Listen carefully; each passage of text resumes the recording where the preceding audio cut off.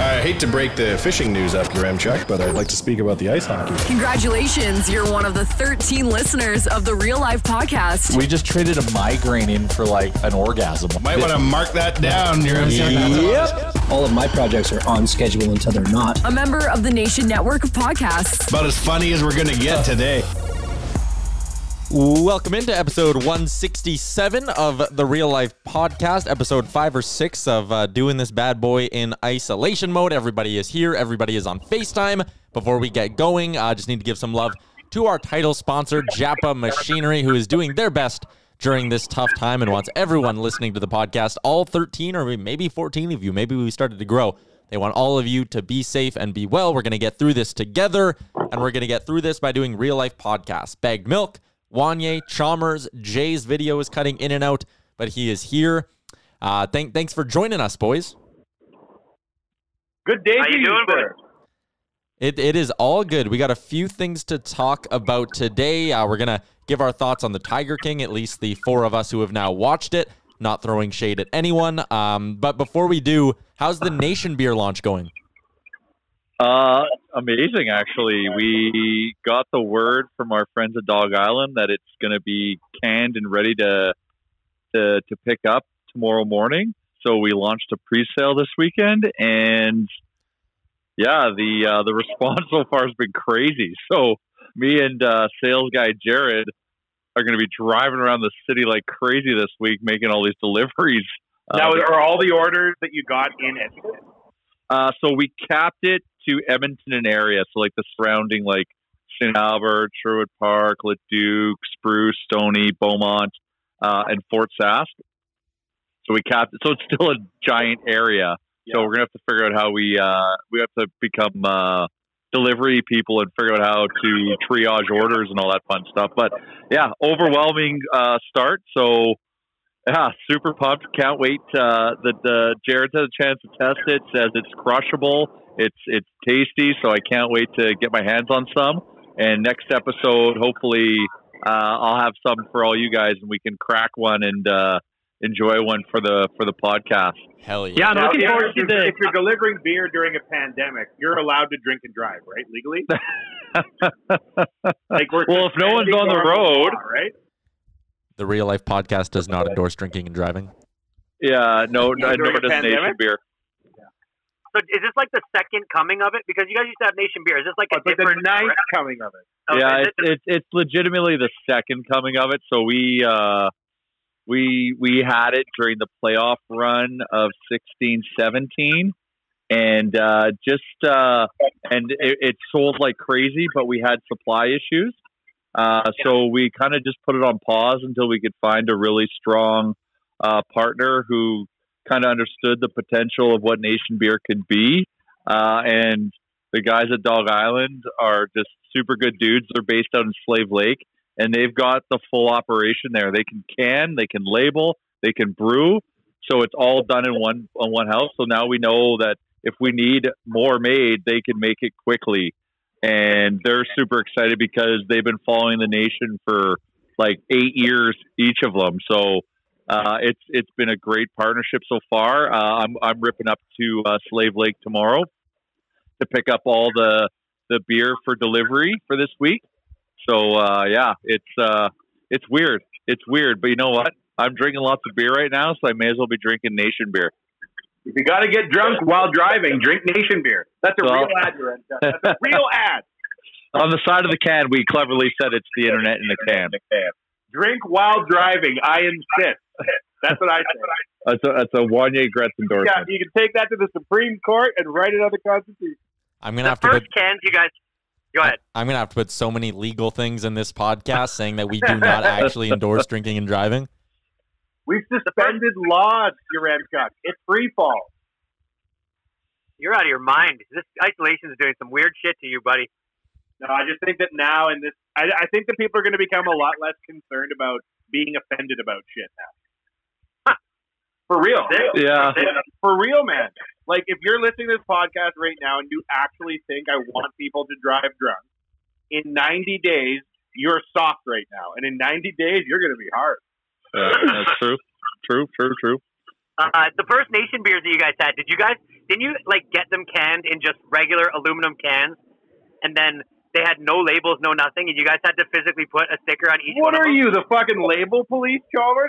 I'm just saying, this is a huge step up. These cans are fucking sick, and they're like straight up like. Well, no, them, right? they're the blank aluminums with where they slap on the big label on them. Yeah. But who put the labels on the very first ones that you ever did? They did. They did. There's like a company. There's like a mobile company that goes around and does all this for small breweries, but the guys at Dog Island have everything in house. Which no, that's what I mean. These ones are amazing. The first ones that you guys had, they were ghetto. Let's be serious. No, they're okay. They were good enough, but now they're great. They were great because you drank them during playoffs. So I thought they were great too. Yeah, they are. Now we got pandemic beers. We drink them during pandemic, dreaming of us being in the playoffs. Do you guys know what I've noticed? Like, online sales are going to be very good for you guys, I can imagine, because like since I'm not doing anything and all we really have is like our core set of bills that we have at our house, and I'm not spending any money. And I am looking for stuff to buy online. Like Amazon must be cleaning up right now because fuck, I'm like stir crazy, and the only thing that makes me feel like I'm not just stuck in my house is I don't know, like purchasing stuff and having it delivered. And I can imagine other people are feeling that way, or no? Well, maybe. We always have to be mindful of people being budget conscious right now because we don't know what the next few months are going to be. So I know I'm a little bit more particular. Outside of the drunken Peloton purchase, I'm only purchasing essentials right now, which in my life involves buying beer at a decent rate. Yeah, like I'm not splurging on shit that I do not need. I'm just saying, like, I'm looking for stuff online that I need anyways, and I'm preferring to buy it and get deliveries. I don't know. It's like some little form of excitement that I get in my day. Oh, gotcha. Well, it's retail therapy. So are we going to do this Tiger King thing or what? Are we going to, right off the top of the episode here, you guys want to dig into Tiger King? Fuck, man. So everybody watched it except for Wanye, right? Yeah. Yeah. Yeah, I couldn't, Chalmers. I was busy. I was outside doing stuff in really close quarters with tons of people. It's amazing. I licked some chick. I don't even know who it was because that's what's really happening in the streets. You're so hardcore over this. You're out and about. I'm trying to get. Have you ever watch a horror movie and every time something happens, you go like right? Yeah, really? Yeah, a little more manly, but not. Yeah. Okay, well, that's why I'm trying to toughen myself up. I'm trying to get ready. You know what I mean? I'm watching only horror shows and shit. Yeah. Tiger King was a bit of a story about the funny guy who had a tiger. Well, after you watched it, you guys, it was pretty safe to understand why, basically, in isolation in the month of March, the ending of March has been taken over by two things, and one of them is Tiger King. You could safely see why now after you watched it, huh? And the other one's a tiger hammer. And another one is a giant hammer on an I don't even know how to say it. On a man? On a man. Yeah. Just super weird. So yeah, Tiger King. Okay, I was glad that Tiger King came out because I'm a Big Brother Canada guy, and that just got canceled last week. And I'm also worried about Julie Chen Moonves not being able to do her thing this summer either. So I needed a distraction. Can I ask you a question about Big Brother Canada? I had heard that it was potentially shaping up to be one of the worst seasons ever. Oh, buddy, it was a gong show. It was an absolute gong show. Due to the fact that the first four people, only one of them actually got evicted. The first four people that left the house? Wasn't there two people kicked out for saying bad shit? And one guy got self-evicted, then they voted someone out, then 2 weeks in a row, people got thrown out, then they came on and said it's canceled due to pandemic. Yeah, it was a gong show. So, what did the people say? They wouldn't say it. The Big Brother Canada did such a bad job of giving any insight into why they got kicked out, so I went on Reddit to try and figure it out, and I just assumed it was because they were being bags of shit. They were making people in the house feel uncomfortable. I'm still watching. I was watching the feed where they were intimidating people. The first guy that got kicked out, the real swaggy guy. What was his name? Swaggy. No, he was a Swaggy C clone. Anyways, he got booted out because he made some. Yeah. I watched the very first interview with him, 5 minutes of the show, and he said, "What did he say all the time? You know what I'm saying?" Or something like, "What was it? You feel me? You feel me? You feel me?" Is that the guy you're talking about? Yeah. Yeah, that guy was super annoying with the "you feel me." So yeah, like everybody's fucking self-evicting and getting caught. But see, I think Big Brother USA, I think it could still go through, assuming you could get everybody there. Because if people got tested before they went into the house, they'd be sealed up. Right? Yeah, but it would just be a matter of production now. Yeah. Like, how many people do they need on production? Lots.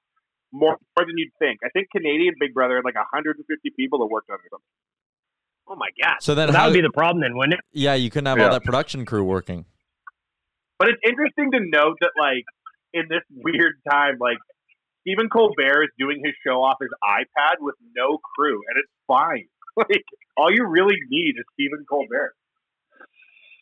Yeah, true. I saw John Oliver do his show, the very first one after all this, and it was amazing how much of a difference that show made with no crowd and like no special effects, just the square box behind his head. Like, it was weird, and he hasn't been on since. Really? Yeah, I watched it too. It was weird. And he hasn't been on since? No, he hasn't been on since. Colbert's hilarious, man. He did his first show in the bathtub wearing a suit. and he's fucking funny. He did a whole show about, while he was talking, he was trying to figure out how to fix his bike. So he did like a whole monologue trying to figure out how to remove a bike tire and then like put it back on and stuff. It was hilarious. I mean, there are some intriguing ways to come up with content now. If you're good, you're great. If you're not, you're fucked. Joe Rogan show, the last few, unbelievable. Really? What about guys like Jimmy Fallon? Like, are they still on? They do like a monologue only, and then they like the guests and shit don't happen. So they're doing like maybe little like 10-minute monologues or something. You guys ever watch any of David Spade's show on the HBO? No. No, but I've been watching what he's been doing through his Instagram feed. Yeah, so he's been interviewing people from Tiger King. He's had John Finley on right now, and John Finley nowadays has a full set of teeth. He's totally gotten all of his dentistry done, and he's engaged to get married, and like to a guy? No, to a girl. Like Not even the same one that he left there with and had the kid with, but another girl. Yeah. And then he had on Saf, the girl who had, the boy, the guy. Because Saf is a transgender. Did you know that? No. Yeah, so Saf is a trans man. So, can I just interject and say, as somebody who has no idea what you're talking about, what the fuck are you talking about? Now continue. Buddy, the layers of Tiger King, because they are immense. This one zookeeper named Saf stuck his hand in a cage and shouldn't have, and was complacent, and got it taken off by a tiger. And, and after 2 days in the hospital, they said that it was going to be 2 years to reconstruct it, or he could have it cut off right then and there, and he chose having it cut off and was back in the park 5 days after he had it cut off working. Yeah. And he was on David Spade and was and this other guy, John Ranke, who's is a person who has no legs, not from the park, but from a ziplining accident. Hold on. There's a guy with no arm and a guy with no leg in the same show? Yes. Yeah. He's missing both legs. So the Tiger King basically just hires weirdos and oddballs that have gotten out of prison and shit looking for jobs. It's amazing. But those two are not weirdos. They're the two most redeeming people in the whole show. John's the nicest guy. Oh, not John. Ranke, the guy, the legless guy. I forget his first name. Is it John? Yeah, John Ranke.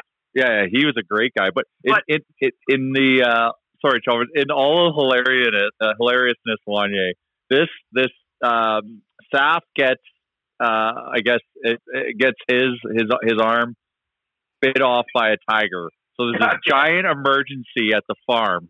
So Joe Exotic, who is someone we're going to tell you a little bit about more in detail here, decides to do a wardrobe change and put on his sequin paramedic denim jacket to run out and tend to the injury of this person. Joe Exotic, if not anything, is an absolute showman. In every single thing he does, he makes it a show, and it's why he's riveting. It's why everybody wants to watch him, and it's why you can't take your eyes off him. He was a content machine. It was one of those shows where I didn't really know what I was getting into, and you guys told me that I had to watch it. So I'm like, okay, I'll throw an episode on. And then at the end of the first episode, I was like, holy shit, how many episodes are in this series? Because I'm going to do it all in one day. Yeah. So in my opinion, it was one too many. Yeah. I thought I could have done with 6. I think the last there was one a filler. kind of dragged. Yeah. But when you had the 7 episodes, the first 3 were just like comedy sketch after comedy sketch, and they just kept introducing people who were weirder and weirder and weirder. And then by episode 4, now all of a sudden it starts to turn into what you can sense is like coming of a tragedy, you know? And it's just like, it's like the ultimate story. It's unbelievable. Yeah, it is Shakespearean in its spin there. Yeah, it really is. Like, and like, go ahead. Oh, no, go ahead. Keep going. Well, I was just gonna start bringing up more of the characters so that, you know, we could like basically break some of them down. But Joe, in all of his showmanship, he is one of the least redeeming human beings. The things that he did bad, like by the end of it, it's human nature to start to feel bad for this person. Yeah. But when you go back through his Rolodex of the things he does, Wanye, he supplies 2 men with constant drugs, and Joe Exotics is a gay man. And he has 2 husbands, neither of which are gay. What? Neither of which are gay. Come on. He keeps them so hopped up full of drugs and buys them like guns and like trucks and 4-wheelers, and they play around on his 100-acre property with his tigers, and that's their life, man. And they're not allowed to leave the property. What? They're not allowed to leave. They're not allowed to leave. So hold on. They're not gay, and they're not allowed to leave, and 2 straight dudes marry this guy? Yeah, because they were having affairs with all the women on at the sanctuary or whatever it's called. There's women in the sanctuary? This does sound good. This show could be the reason cameras were invented. Yeah, there was a lot of women. I mean, because they were like, you know, like this receptionist and the person that runs the gift shop, and like, you know, there's a lot of people that work at this zoo. I mean, for as fucked up as Joe Exotic is, man, he built quite a business there. And like, you know, just he could get shit done. This is a guy who had people around him that he didn't pay very much, but they stayed with him because of some sort of gravitational pull that he had. He manipulated him because he took a chance on him. He took people that wouldn't have a chance to succeed in normal society and built them a world where they could live decent. And he leveraged that to manipulate and kind of have them under his spell. So that's what the only fuck way, is this show about? That's the only way Joe Exotic rolls. So to kind of give you a little bit of context here, Wanye. So Tiger King is about, it starts off about this guy, Joe Exotic. And Joe Exotic has like an exotic animal zoo. Yeah. It's got like 200 cats on this property. And people come to see the cats? Yeah. Yep. But this guy documents everything he does. He always has a camera on him, and he's flamboyant. He's got charisma. It's pivoted from a love from cats to a love for fame. So during all this, it introduces new characters that are in the game, like Doc Antle, who's got a rival, you know, zoo Cult. in a different state. Cult. They're not rivals though, buddy. No, well, sorry. But he was almost a mentor. He was almost a mentor. Sorry, and he kind of looks like Mr. Perfect. Oh, he does look like Mr. Perfect. He kind of looks like Mr. Perfect, and he runs like a polygamy commune. What? Zoo? He's got like 9 wives. Hold on. He runs a polygamy colony zoo. Well, like he himself is a polygamist with all of his talent that helps do the shows, and then he runs a zoo. So there's something that I have to say about this. Just so you know, get a zoo. If you are into big cats, there's a very good chance that you are a sexual deviant because every single person every one of them is. This fucking show is. Every single one of them. Not one of them doesn't have some sort of prior thing. And it's like, I think it's the correlation between like the power that you can hold over big cats and then the power that makes you feel to then possess it over humans. It's a super weird, the manipulation is insane. You wouldn't just love the accents and the fact that this guy has no teeth and a tattoo above his a non-gay man tattooed on his pelvis, property of Joe Exotic. What? Right above his penis. A non-gay man. Above his penis? Well, no. Yeah. You're fucking writing that on yourself, and you're not allowed to leave a farm, and you're married to a dude. At some point, you are no longer the straight man you remember. No, you're a meth addict because he was just messed out of his mind. You're a meth addict. So to kind of go back to the story here, Wanye, and I think maybe for the purpose of the show, it's kind of good that he hasn't seen it, so we can kind of explain it and then interject and provide some opinions on the characters. So in this, the big enemy of Joe's is this lady named Carole Baskin, and she has Wild Animal Rescue, Big Cat Rescue. So she's supposed to be the hero that's saving all of these tigers from these zoos. Wanye, to tie this in, Wanye, through Meow Post when we were doing that, Carole Baskin, we did content featuring stuff that they do at Big Cat Rescue. Yeah. For real? Hello, cats and kittens.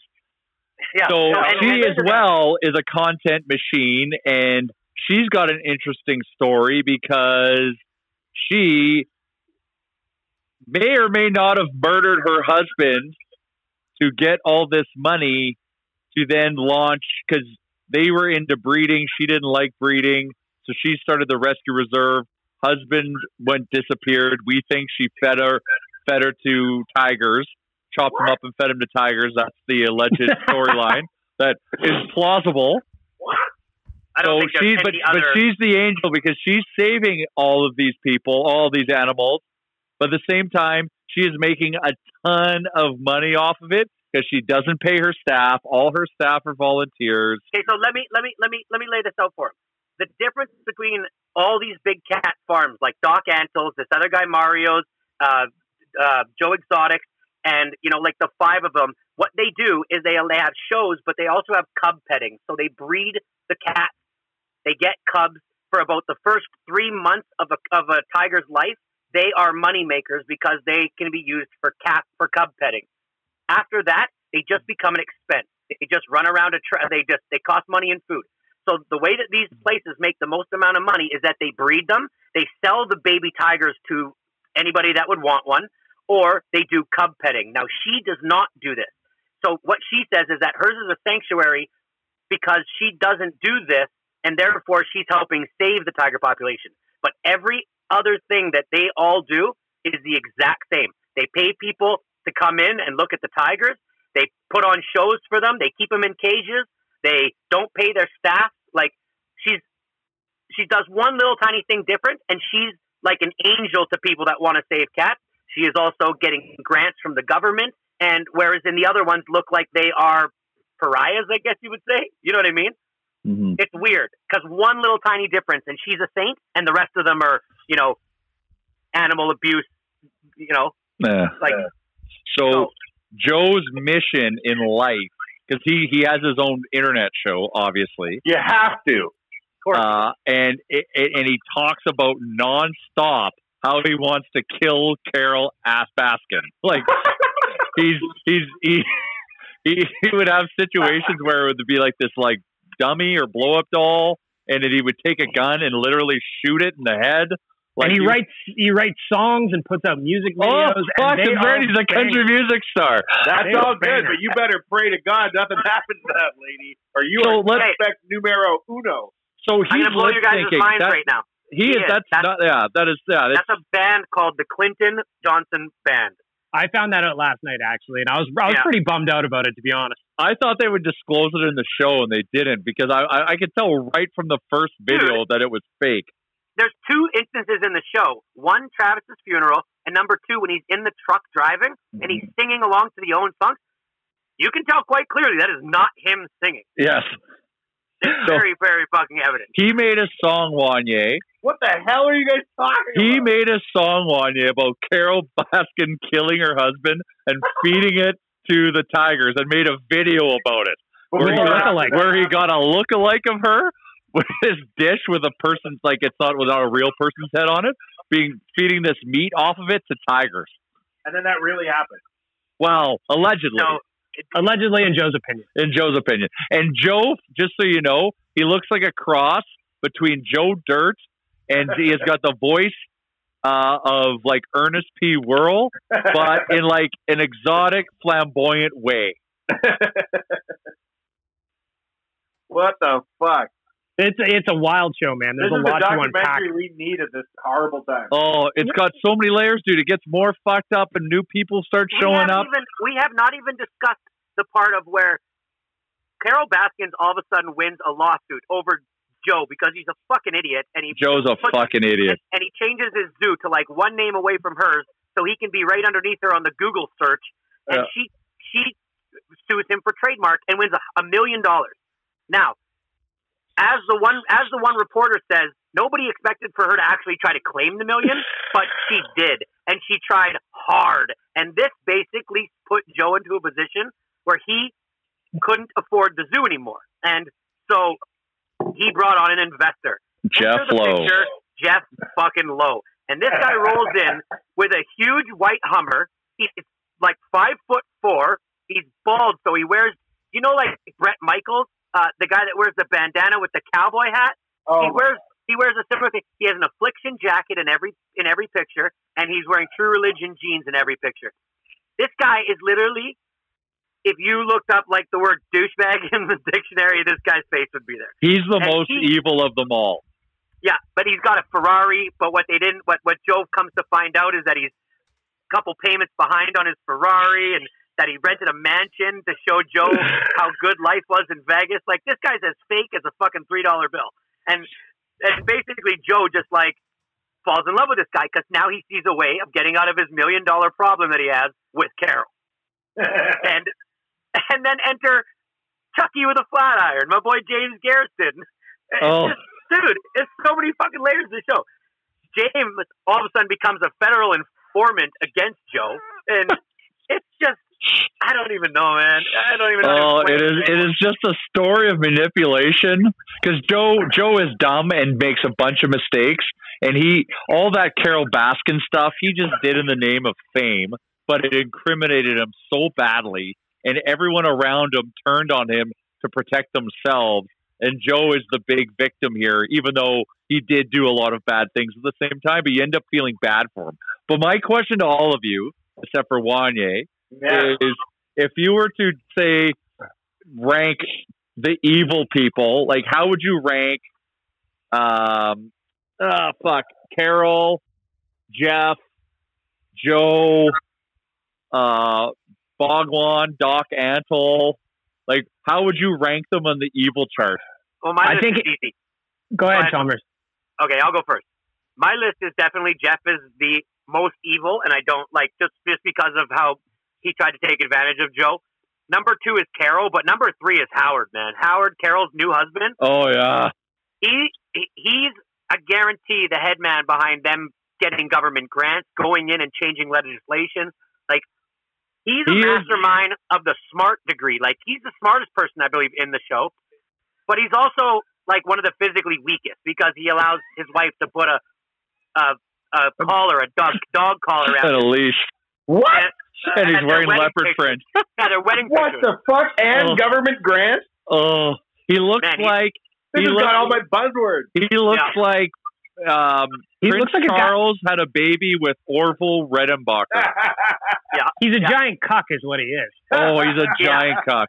So my list would go Jeff, Carole, Howard, and then Joe. And honestly, after that, there really isn't that like James would be 5, but after that, there's not many evil in that. I love that you brought up Howard because that whole time, he's a piece of shit too. Cuck? Somebody who allows their wife to be banged by somebody else. Isn't that correct? That's correct. Yeah, I feel Carole can hold Congress with anyone she wants, and Howard has no say in the matter. Oh my God! Howard watches. Uremchuk, what's your ranking? Okay, well, you guys are like Chalmers. Did you not have Joe Exotic in your ranking of evil? Yeah, he's number 4. Oh, he's number 4. Like, okay, to me, it's hard to even rank them because Carole is a piece of shit who tugs at people's heartstrings, makes millions of dollars. I believe she had something to do with killing her husband or her first husband. So like she's just 100%. she's a fucked up kind of evil, manipulative, whatever. Then you have Joe, who basically brings in young meth addicted men and like sexually abuses them for drugs, which is also like immensely And fucked up. everyone's laughing when you hear this news. As somebody who doesn't When you know this break show, it down, Joe did so many bad things, but they make you like him. I did not like him at all, man. Like, can I? If I haven't said anything in like almost 15 minutes here. I thought Go ahead. Tiger King was a little bit overhyped. Like, I didn't find a lot of drama in it. Like, from episode to episode, I wasn't like, oh, I need the next one. I was just kind of going about it because it was like a car crash. Like, it was just so fucked up you didn't want to look away. But I honestly thought the series could have been 2 episodes shorter. There was a lot of fluff in there they probably could have just cut out. And like, okay, so Joe Exotic is fucked up because of what he does with those guys. He basically drives the one guy to a point where he shoots himself in the head. Like, that was an accident. What? Was it a fucking accident? What? One of his boyfriends is starting to get like cabin fever, and we shouldn't joke with this, but anyways, he starts like the drug addiction and him being like trapped in this place started weighing on him. So there's video, you don't see it because he's under the camera, but he walks into this office and he shoots himself in the head. That's not how it goes. He's in the office, he's sitting down, and like the guy I like the most in the whole show is his campaign manager. His Campaign manager. Joe ran for governor of Oklahoma and president. Finished third. Third? Yeah, impressive showing. 19% of the vote. So, anyways, I can see why people want to work for this guy for cheap, man. This is way more interesting than real life. So this guy Travis he used to walk around with guns. He was always stoned, like to the point where he had no idea what he was doing, but he would always point guns at people. And that was just his thing. He was a big child. And so he pointed this gun at this guy, and he was sitting in a chair across from him, and he was just like, and the guy's like, don't point the gun at me anymore, man. You can't do that. And what he says to him is, it's a Ruger. It doesn't even have a clip. And he puts it to his head and pulls the trigger. Made a mistake because it did have a bullet in it, and it shot him. Oh, really? What? That's all he said. It's not like he walked in there and was like, I'm going to kill myself and do this. He sat in a chair, fucked up out of his mind, pretending to point the gun at people, and then to show the guys that it would never actually shoot it, put it to his head and shot it, and was wrong, unfortunately, because it did, and he killed himself. You know what? Joe performed at his funeral. He did? Yeah. Oh, God, it was just mind-blowing. And what I'm learning right now, Chalmers, is there's different sides to every story. And 2 months after nothing's as straightforward as it would appear. 2 months after his husband, who was like 25 years younger than him, blows his brains out, Joe has a new husband who's 30 years younger than him. Yes. And what I would describe as like the quarterback on the football team senior year in high school. Looks good looking. Like the kid looks like a normal. You have some very weird takes on this show. Okay, but why? And then he invited his deceased husband's mom to be in the wedding photos. So for appearances, it makes Joe look good. Not visibly bought into the decision. Not only just the wedding photos. There was only 4 people at the wedding, and she was one of them. Oh yeah. But she, what you can sense is that she was also being supplied meth. I think throughout most of the time that her son Did you was say there. supplied meth? Mm-hmm. Yeah, like Joe was keeping her hopped up on meth too. So Joe, this Tiger guy with the money from his zoo would give everyone meth? Yeah. Yeah, meth and weed. Meth and weed. So sorry, Remchuk, what is your evil ranking? Okay, and I want to get to Doc Antle too, because that guy is, I think, potentially even the most fucked up. He just didn't get enough camera time. That guy was bringing in like 17 and 18-year-old women, marrying them, and then not letting them leave and paying them like $100 a week for what was essentially 90 hours a week of labor. Like, what the fuck was going on there? He had all these Fun wives. fact about Doc Antle, he supplied tigers for Britney Spears videos. I also read a report. He's also brought animals to Congress. It's all fucked up. And I also read a report that when he lived in Virginia, he like got caught up in this legal thing where he impregnated like a 14-year-old babysitter and had to like flee the town. Like this guy is like multiple layers of just super fucked up as well, and he kills tigers and shit. And he kills tigers like crazy. Like crazy, man. You You know what he's a doctor of, Wanye? Doctor of. Come on, I know you can guess if you think hard enough. Tell me the proctologist. No. No, mystical sciences. So Doc so is on brand. Doc is all fucked up as well. He's taking advantage of young women and like borderline brainwashing them. So I saw a good thing on Twitter that was like Carole Baskin is like a lawful evil where like she follows the rules, she plays the good guy, but inside she's doing it all to make her millions and she might have killed her husband. Joe Exotic is a chaotic evil where he's doing this all for like his own ego and stuff. And I don't even think Joe Exotic obviously knew how fucked up he was or how terrible the shit he was doing, but he's fucked. And then Doc Antle, like he is a fucking pedophile they should all be in prison. And that's why at the end of the show, I kind of sat there and I was like, the good guys are the amputees. Like the two amputees are the only people in the whole fucking show who you feel any sort of way about. And the one guy who ended up leaving with the long blonde hair, Eric, the guy that at the very end is so hammered. Yeah, when they're interviewing him and he's on the outside. Yeah, because he's really sad. He misses the cats that Joe killed. Can I ask one thing? Did you guys know that the 7 alligators that were burnt up in the what the fuck fire? Are you talking about? those were alligators from Joe Exotic's studio blew up while he was out of town. Yeah, conveniently out of town. Adjacent Why do you have a music studio? Why do you have a music studio? No, he had a video studio. He had his own channel essentially. Yeah, but there was 7 alligators, and those were Michael Jackson's alligators. I don't know if you guys knew that, but they were just recently taken from Neverland Ranch and brought there, and then they got burnt up. Now, this thing blew up because there was a whole Joe Exotic, Wanye, he taped everything. And when you do shitty things in your life and you tape everything in your life, there's a lot of stuff that could incriminate you into certain different things. Oh yeah. He went into his lawyer's office and somehow taped them basically, wink, wink, nod, nod. Maybe you should get rid of all that stuff. And so conveniently, while he was out of town, his studio blew up and caught on fire and destroyed everything that he had. That happening? So we think, I believe Joe did that. Yeah. I believe but the guy walking away, I don't believe was like, I don't think it was that producer, that other one. No. But I do believe that Joe definitely had something to do with his thing being fucking burnt down. Yeah, because there was so much incriminating evidence there. Yeah. The thing that was amazing to me is that all of these people are basically Gary V of shady doings. They're just recording nonstop. Yeah, they're like the content that they were producing was just en masse. Yeah, but nobody ends on like is anybody better off today than they were before in this scenario? Because I don't know where Carole's at, but after this documentary, her life's got to be upside down. All anybody talks about is that she killed her husband. Well, and she's a sociopath. Even when she was talking about it, she had zero emotion about where her husband was. Zero.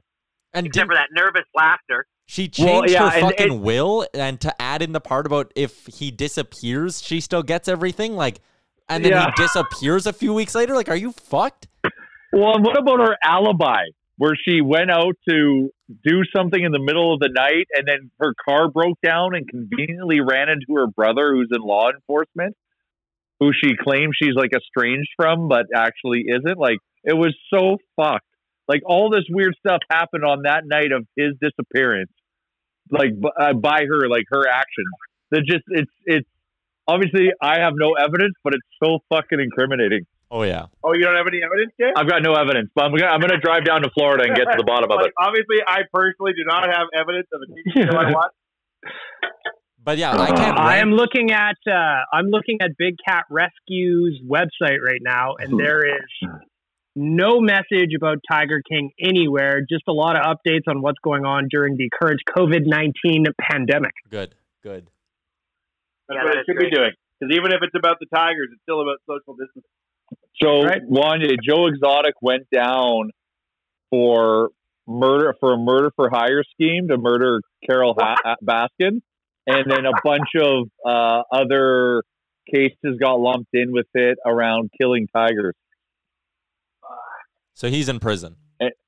So everyone turned on him, even though the most evil guy who on my list would be Jeff Lowe, who sold him down the river to protect himself. But apparently there's still a bigger investigation where Jeff could go down. Jeff Lowe looks like an extra from Sons of Anarchy. Yeah, there's no way Jeff doesn't see the inside of a fucking jail cell in his life. Yeah. He is a piece of shit. Like, that guy's going to jail. It's just a matter of time. Wanya, if you want to watch one scene on who Jeff Lowe is, it's probably the last one where he sits with his pregnant wife and openly talks about the nanny they hired and how he can't wait to fuck her. Yeah. And the wife's just like, whatever. Because Jeff Lowe, just like everybody else that's into big cats, is a sexual deviant and basically would take tiger cubs to Las Vegas, put them in suitcases, take them up to rooms, and then have young people that were, really good looking come up there, pet them, and then bang them. What? And his wife would just sit there. If you got baby tigers, she would too. Yeah. Baby tigers are a great way to pick up chicks, it seems. Well, that's what they're saying. Jeff said that, and he had that sinister laugh after. You know what they are, Bag Milk? You know what they are, Bag Milk? They're cucks. They are. They're definitely cucks. I fucking learned a term and used it. Now it's mine forever. Yeah. So that was Tiger King. Yeah. So that was Tiger. There's, yeah. Wow. You gotta watch it. Just out of 10. What's the score? My overall score is going to be an 8, and most of that is on Captivity. The fact that it was so captivating. Yeah. I had to watch it quickly. Everybody's talking about it, which is a lot to do with the current state of where we are. But I do believe I've seen things like this that have come that have basically just been like a sensation for a couple weeks. But this one, I know we're all stuck in isolation. It's more intense than the rest, where even my parents are asking me about Tiger King, and my parents don't usually get into shit like this. But so I have to say that it's an 8. I really, really like the way the guy filmed the whole thing. I do believe it could have been one less. But yeah, I'm an 8.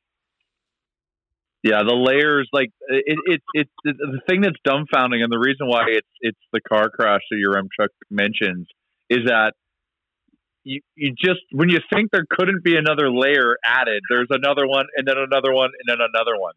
So it's captivating because of that. So I would say it's probably a real life 7 and a captivity 9. Bag Milk? Yeah. I loved it. I mean, I love weirdos. I love anything with just strange conspiracies like this. I was hooked. If I could have crushed the entire series in a day, I probably would have. I'm going to go give it a hard 8 because it had everything I wanted. It had drama. It had sociopaths. It had weirdos. It had tigers. It had hilarious songs and music videos. It was everything that I needed from a quarantine period docuseries. I'm giving it a hard 8. Yeah, it was super easy to follow too. Where they stopped each episode and where they began the next one. Hold on, you say really, began? really well. That? Yes, he did. He did. Yeah. I don't get it. Honest. but it was easy to follow. There was never one time where you were like, "Hey, wait a minute." So this person, it was very, very well laid out. For me, I'm going to give it a 7 out of 10. But I almost want to go lower because the hype around it had me thinking it was going to be a 10 out of 10. I thought this was going to be the craziest fucking thing I've ever watched, or the best thing I've ever watched in my life. It was the craziest thing I've ever watched in my life, but it wasn't up there in terms of quality. It was just there's so much fucked up shit going on that you're like, well, I need to keep watching this because everyone in this is so fucked up. There was really no protagonist, which is something I always look for. I would have liked there to be a good redemption story coming out of all this, but there isn't. They're just, all the main characters are shitbags who deserve to be in prison. So I'm giving it a 7. People need to watch it. I think people should watch it, but I would never be like, oh, I should go watch it again because it was that good. And it could have been an hour and a half shorter. Wanya, one more thing. So where it ends off is Joe's in jail, and he's now partnered up with PETA, who he was public enemy number 1 with, because he wants to try and take down everyone in this industry. Joe Exotic has also filed a $94 million lawsuit against everybody involved with the production for making him look bad. What the fuck? He signed over. Did he not hire these people to make most of the documentary? Said the series is full of lies and innuendo, salacious and sensational as possible to draw viewers. Bro, he was sensational as possible. That was his whole life. That sentence sums up his entire being. And most importantly, he had a great haircut. And I think that those are going to be the look of quarantine cuts. I think the Joe Exotic is going to come out in a big way in 2020. Joe Exotic is going to be the #1 Halloween costume for sure. I was just going to say, if this would have dropped in like August or September, Joe Exotic would have been the #1 Halloween costume on the planet. Without a doubt. Now, you know me, you Chuck. As long as people are driving while drunk, I'm happy. Yeah. I'm going to give this a go. It's cleared the threshold. What the hell is going on? You have to watch to need to watch. Now I need to watch. Oh, see you, Chalmers. Start when we're done the show today. Will be interesting to hear your feedback and takes on it. Yeah, I sat the other night while I was doing something for like 10 minutes on the screen of Game of Thrones, and I was gonna start watching, and I got as far as the first like screen on Netflix of it, or HBO or whatever it's on. I was also going to watch Game of Thrones, but then I got really heavy into 90 Day Fiancé instead. Oh, fuck. Well, now I'm going to flip the script. Do yourself a goddamn flip favor and watch Game of Thrones, for fuck's sakes. I've never seen it, and I have no interest in it. You got to let it happen, man. Let it happen. It's good. Oh, I know it's good. I didn't not watch it because I don't think it's good. I saved it when I need to be distracted. Well, hey, boys, I gotta go into a meeting right now, so I'm gonna say goodbye to all of you. I really wish you would have watched Tiger King, Wanye. Well, I'm gonna watch it. Really disappointing to me. We literally, you asked me to comment on shit on Instagram, and I asked you to watch a damn show. Oh my God! You asked me to watch a 6-part documentary. That's equivalent to leave a comment. I promise you could have watched it. If you would have watched the very first one, you would have stayed up that whole night. I guarantee it. And that night is tonight. That is tonight that you're describing my day. Day late. Guess we'll talk about it Thursday then, huh? Yeah. Speaking of social content, how about me getting ripped for how I eat a banana? Oh, yeah. Because it's absolutely wrong. I can't believe you thought that was going to go any other way. You took a lot of shit for that. Yeah, like I think it was like 95% against. Psychopath was one that I liked. I wonder how Joe Exotic eats a banana. Oh, that's a lot. Probably not as crazy as you. He probably makes the straight guy chew it up and then spit it into his mouth like a bird, like a popsicle. Hey, go to your fucking meeting. Yeah, get out of here, Chalmers. Jesus Christ, you're lingering. God. But what I love is my cousin Maramusha on Instagram showed how they do it down in the flatlands. Yeah. Fucking starting her at the tip of the south. Oh, fuck. So what do we got for sports or Chuck? Humor me. What do we have for sports? Honestly, not a lot. Like, there's a thing going around about how the NHL has asked teams for August availabilities. Again, as the days go on, I've sort of just accepted the fact that this season's done.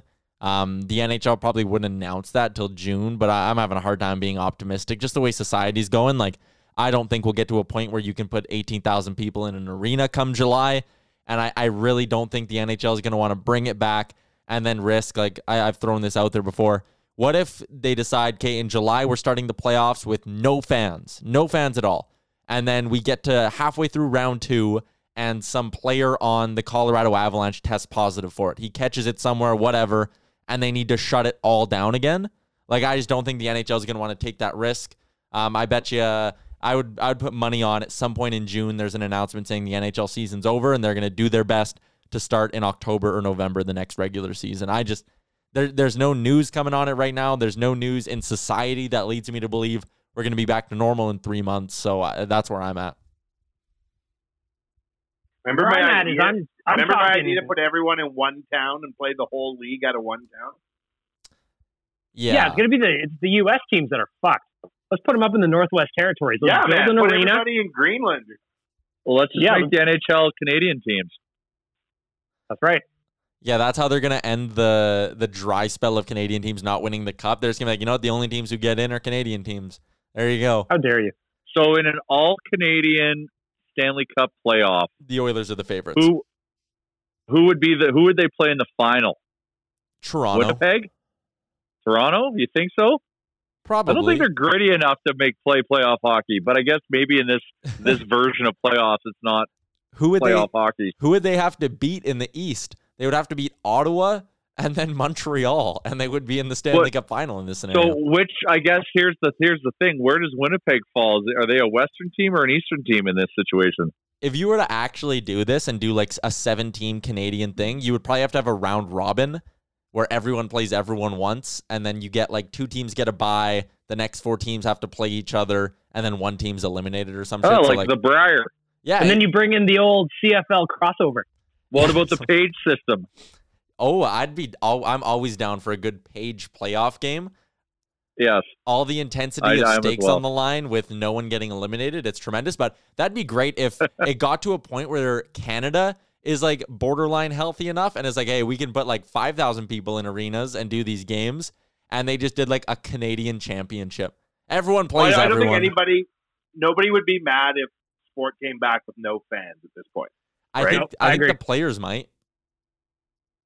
I don't think so, man. I think a taste of normal would be awesome. Yeah. But did you? And they can get paid too, right? Yeah, but I read the agreement that Major League Baseball and their Players Association came to, and basically in that agreement, the MLBPA said we'll maybe come back in July, but you need to have fans. And if there's not going to be fans, like they basically need to work on a new agreement because they don't want to play if there's no one in the seats. I don't know if I believe that, but prior to the 2004 draft, the NHLPA sent a informal survey out asking players how long they could go without getting paychecks. And some people were like, I never need to get paid again in my life. I'm a trillionaire. I'm Mike Modano or whatever. But a lot of players were like, if I'm not getting paid for one season, I'm in huge trouble. But they are getting paid. The NHL already said they're going to pay them through the rest of the regular season, and that's the rest of their checks. Right. So that would mean, what, no refunds on tickets to anybody? That would until they cancel the season. That's the thing, right? Yeah. So and then they're going to collect the revenue in lieu of every game on TV. They're still getting the ad revenue and shit? No, the teams are taking hits, not the players. So the teams are absorbing all the payroll with no revenues associated? Pretty much, yep. Because, there was never any, you never got paid, players don't get paid their salary in the playoffs, right? So, but like in March and April and shit. Yeah, so the NHL already told the PA that they're going to pay them through the rest of the regular season, and that's been done. So yeah, now the NHL teams are basically taking hits right now, and it's going to come through in the salary cap. I was chatting with Hart from Puckpedia today, and we were he was on TSN 1260, and we were just kind of chatting about the way things would go. And more or less, the players are going to have to ignore escrow, I believe, and the NHL is going to have to artificially inflate the salary cap. Even though they don't have the money to do it, the league's going to have to nut up and put money forward here to kind of keep the league going into next season. Yeah, or every team isn't going to be compliant because the cap's going to drop. Let me ask you this, your Chuck. Yeah. Do you think the NHL, let's pretend the NHL doesn't come back until January, right? Okay. Is there still 31 teams in the league at that point? 100,000%. I don't have the slightest doubt about that. The NHL would do everything in its power, and they would make sure that they spread the wealth around to keep it afloat. Maybe Quebec finally gets their chance. You can see weird shit happening like that, right? Where all of a sudden, the guy in Florida, I remember in the 2008 financial crisis, this dude owned the Coyotes, Jerry Moyes, and he owned the largest trucking company in the United States. That company went out of business, and he just gave the keys back proverbially to Bettman. Was like, "Here's your team, man. My giant ass business that allowed me to have an NHL team as a fun thing just failed." So I don't know. It'd be weird if what if an owner of an NHL team was like, "My real business is fucked. Here you go. Take your team back." Quebec could get a team. They wouldn't just disappear. And the Violas in Florida are fucking wealthy. They're one of the... No. I'm just, as an example. Frank Viola, former Minnesota Twins pitcher? I have no idea. Okay. I just know they're Vinny Viola is their owner. That's his first name. I'm using that as an example, Ramchick, but like people who own giant businesses own sports teams, and if something like this craziness that's going on continues, big companies will shut, right? Yeah, but I think it would just be like what happened in 2008 then with the Coyotes, where the Florida owners are just like, or whoever, Carolina's weird-ass owner, Dundon, would just like give the keys to the NHL and be like, I'm out, sell it if you can. And that's how, what I'm saying is that's how Quebec could end up having a team really quickly, right? Yeah, something fucking weird happens, and all of a sudden they're like, shit, the guy in Florida doesn't, or whoever, whichever market you pick this week, because a lot of NHL teams in the shittier markets don't make money. And I could see an owner being like, fuck it, I'm out. And then Quebec being like, we're still in. And then they get a team. And it could get interesting as well. A big reason why like the Canadian bringing a team to Canada is considered unsustainable is because of the dollar, right? So if the dollar gets closer together, then maybe that changes things from a Quebec City perspective. But I don't know. What about a league? What about a league like the CFL? Like if they lose a season, that would be bad news, would it not? Yeah, man. That worries me. Like out of every sports league is like, fuck, if the CFL needs to go down to 8 games, even if they just need to go down to 8 games for a season, they could be like big time fucked. Like how can the Argos, who barely stay afloat when there is a season, go for another 12 months without any football related revenue, without that massive TV contract from TSN? That would be, the CFL would be the one league where I'm like, and obviously the XFL to an extent, where I'd be like, oh shit, things could like really, really change on like a permanent basis if they can't get their season down. But crazy. So yeah, that's all the sports stuff that's going on right now. The Olympics have been announced for end of July in 2021. If anyone cares about that.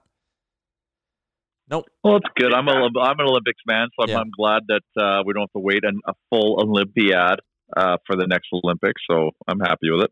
I mean, the continuity of the Olympics, there have been cancellations and things being moved before. Yeah. Oh, yeah. Now, does the next Olympics happen 3 years after that or 4 years after that? 3. They'll get back to their regular rhythm. Before we wrap up here, need to give some shout outs to our sponsors. Obviously, Japa is up there doing their absolute best to keep going through a tough time, giving support for everyone. They are the underdogs in the big machinery business, and we love them for it. And also, we need to give some love to Oodle Noodle, 13 award-winning locations in Edmonton and citywide delivery with Skip the Dishes, or head to oodlenoodle.ca. You can get a 15% discount if you pick up your order in store. Shout out to Japa. Lots of love to Oodle Noodle as well. You guys at Oodle Noodle have been doing some great things with, was it the mustard seed you were kind of helping out? Yeah, well, Brownlee's obviously one of our homeboys of the nation, and he's heavily involved with the mustard seed. So the beauty of Oodle Noodles, we've got our own food production facility, so that's run by our founder, Sonny. So we asked Sonny if we could whip up some noodles and sauces to donate, and he said no problem. So we donated, on Friday, we donated 300 pounds of noodles and sauces to each of the mustard seed and food bank, which, depending how they portion, could feed up to like easily 600 people a place if they want. Or that's so good, man. That's such a good thing to do. Good job.